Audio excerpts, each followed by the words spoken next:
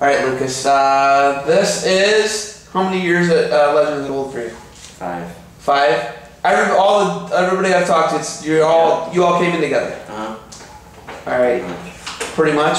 But you're the only one who doesn't go to Beer Street. Yep, I go to Vermilion. Vermilion. How far away is that? Like 25 minutes. 25 minutes.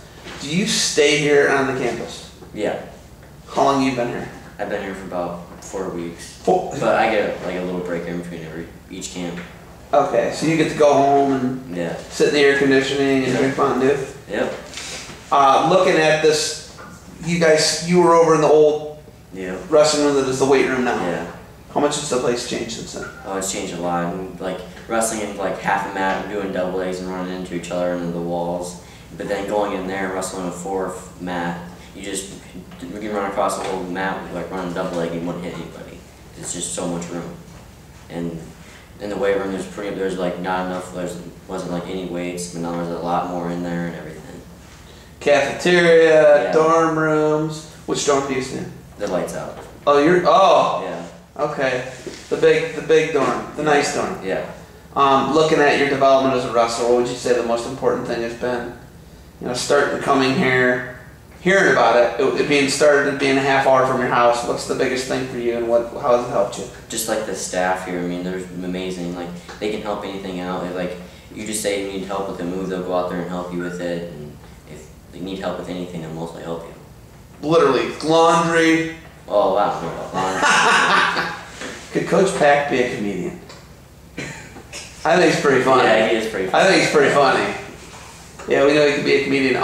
When you hear about this thing, what grade are you? I'm gonna be a freshman. You'll be a freshman.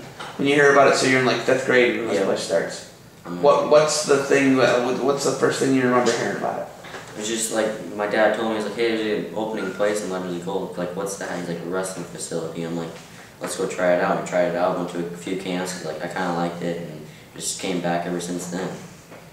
All the guys I talked to, they all go to Beersford.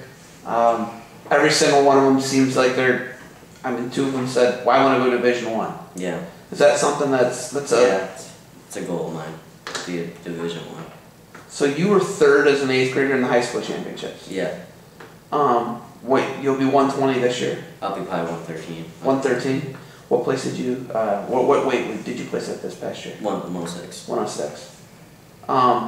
As far as the Fargo experience and off season, how much do they stress the off season wrestling here?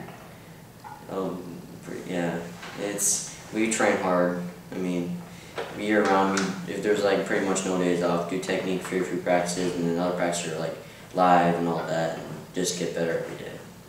Looking at South Dakota, I asked a couple of these guys, are you guys at a disadvantage because, in most people's eyes, you're out in the middle of nowhere.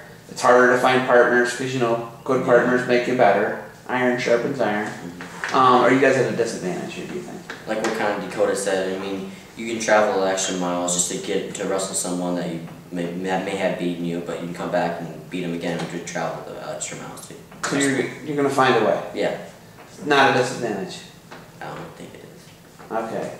If there's one thing you want people to know about, South Dakota, Legends of Gold, what you guys are doing here, what would it be? It's just a great facility, good staff, good time, just hanging out with friends, wrestling, playing some games, and it's just fun. What do you think the likelihood of all 4 guys I interviewed today being state champs is? What do you think? Really high. Really high? Yeah. How many divisions here? What? How many divisions here? 2. 2? So it's not totally crazy, because like some places got like 4 and 5 divisions, you know what I mean? But their population may justify it. Oregon has 6 divisions. Yeah. Which is crazy. Mm-hmm. That means they have 6 state champs. So I could be in the spring having talked to 4 state champs. Yeah. Alright. If there's one thing, that maybe you guys, what is one thing you want to see happen here that they haven't done yet? By all 4 of us, just like all winning state champion and go Division 1. That's what you want? Yeah. Okay. Alright. What time's your guys' session today? 1. 1? It's live. Ooh, I'll let you guys get rushed. You got anything else for me? No. Alright, Lucas, thanks for the time, buddy. Good luck this year. Thank you. Get some state titles here in South Dakota. Yeah.